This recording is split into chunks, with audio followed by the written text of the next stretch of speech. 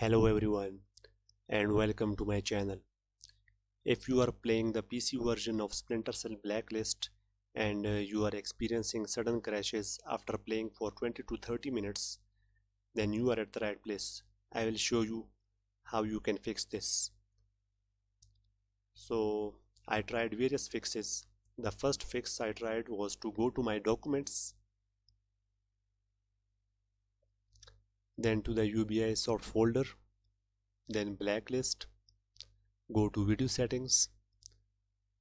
Now search for Affinity. Now I changed the Affinity value from 2 to 0 and saved it. Unfortunately, this fix didn't solve the issue.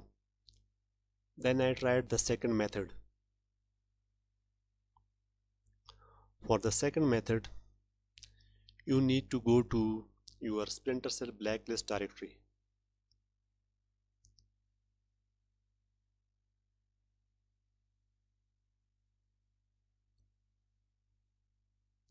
Here I created desktop shortcut from this file, blacklist game and blacklist DirectX 11 game. After creating shortcuts,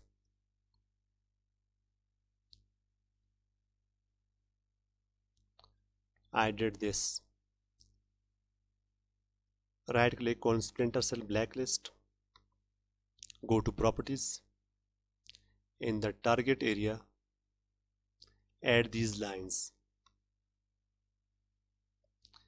dash offline space dash offline underscore mood. Make sure you also add space after blacklist launcher.exe. After that, I clicked compatibility and set the compatibility mode for Windows Vista and set the program as an administrator, and then I clicked apply and OK. Then I did the same for the second shortcut, blacklist 11 DirectX 11 game. Go to its properties. In the target area, add these lines: dash offline space dash offline underscore mood. After that, go to compatibility, set the compatibility mode to Windows Vista and check this, run this program as an administrator. Apply and OK. After that, I played the game and I played the game without any crashes for 45 minutes and so I effectively solved this issue. No more crashes after 20 to 30 minutes. So you can try this. So that's it for today. If you like this video, please subscribe for more content. Thank you for watching.